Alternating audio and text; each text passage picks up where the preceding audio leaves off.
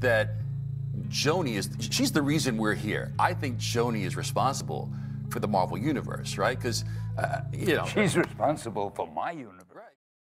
Hola a todos, como sabrán, el pasado 2018 hubo una pérdida que nos dolió, la cual fue la de Stan Lee. Falleció el 12 de noviembre de 2018 a los 95 años. Y bueno, el día de hoy les traigo unas cuantas curiosidades sobre Stan Lee. Su nombre completo es Stanley Martin Lieber. Nació el 28 de diciembre de 1922 en Nueva York, Estados Unidos, y desde muy joven mostró un gran interés y talento por la escritura, muy influenciado por las aventuras de Errol Flynn y sus papeles de héroe en películas. Uno de sus primeros trabajos fue como redactor de obituarios para el Centro Nacional de Tuberculosis en Estados Unidos. El verdadero nombre de Stan Lee era Stanley Martin Lieber, pero cuando debutó como guionista firmó con el seudónimo de Stan Lee, para no manchar su nombre si el cómic no tenía éxito. Décadas después cambió su nombre legalmente a Stan Lee, por el cual ya era popularmente conocido. Entró a trabajar como editor en prácticas en Timely Comics con solo 19 años, gracias a que el esposo de su prima era el editor, Martin Goodman, y lo incluyó en la nómina. Con el tiempo Timely Comics pasó a ser Marvel Comics. Stan contó que él se la pasaba dibujando a su chica ideal. Un día su primo le dijo que debía conocer a una tal Betty, una chica linda que era modelo. Cuando fue a buscarla, la que abrió la puerta fue otra joven llamada Joan. Él se dio cuenta de que era muy parecida a la chica que había estado dibujando, la chica de sus sueños. Él la invitó a comer a ella. En 1947 se casaron y tuvieron 69 años de matrimonio juntos. Lamentablemente Joan falleció en 2017, pero Stan nunca dejó de amarla. Su primer guión fue un relato de 2 páginas protagonizado por el Capitán América en 1941.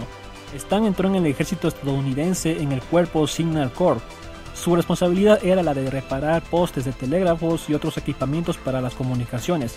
También trabajó en el departamento de audiovisuales, donde escribió manuales, eslóganes y ocasionalmente algunos dibujos de propaganda. Salió del ejército en 1945.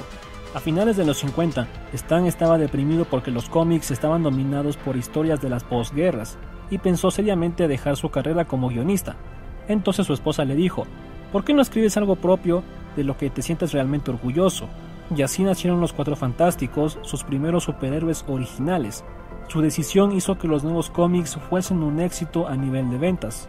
Sus personajes no solo ganaron en complejidad, sino que además las historias tenían una continuidad que permitía a Stan Lee cruzar las tramas de todos sus personajes en un mismo universo.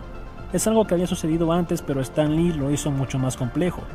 A finales de los años 60, cuando Stan Lee comenzó a utilizar esta palabra para concluir sus historias en Marvel, cansado de que la editorial DC Comics imitara muchas de sus expresiones, el editor decidió encontrar una palabra que la competencia no entendería ni supiera escribir, tal y como lo explicaba en 2007 a Iron 9. Solía tener muchas expresiones con las que terminaba mis columnas en los cómics: hang loose, face front, nuff say. Hasta que descubrí que la competencia siempre las imitaba y utilizaba. Entonces me dije: voy a encontrar una expresión que no entiendan ni sepan escribir. De ahí es donde viene Excelsior, y nunca la robaron, gracias a Dios.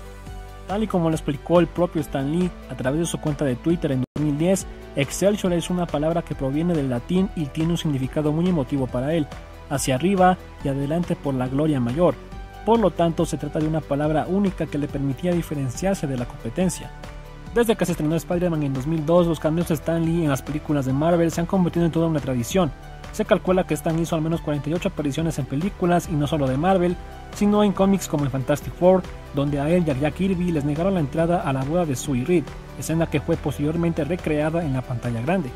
Stan Lee ha tenido varias apariciones fuera del universo Marvel, puso su voz a un personaje de Big Hero 6, aparece en Los Simpson y también en una escena de la película Mallrats. Apareció en el capítulo 16 de la tercera temporada de The Big Bang Theory, representándose a él mismo. Aparece en el videojuego de Spider-Man para PS4 de 2018, mirando a Peter y a Mary Jane mientras cenan, y comenta que son su pareja favorita. A principios de los 2000, escribió una serie de cómics para DC llamados Just Imagine, en los que reventaba a superhéroes como Superman, Batman, Wonder Woman, Linterna Verde o The Flash. Fue editor en jefe de Marvel durante la década de los 60.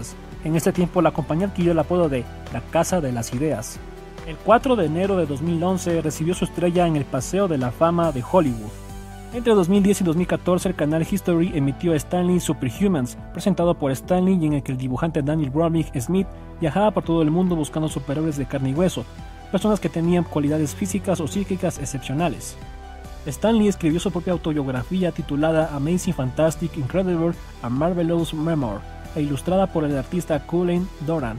En ella, el genio de los cómics escribe cómo se crió en Nueva York y fue desarrollando sus aptitudes como editor y escritor. Y bueno, ya va a ser ya un año prácticamente desde que murió Stan Lee, y como lo dijo Marvel en un comunicado, cada vez que hablan de un cómic, Stan estará allí. Stan Lee, te queremos 3000.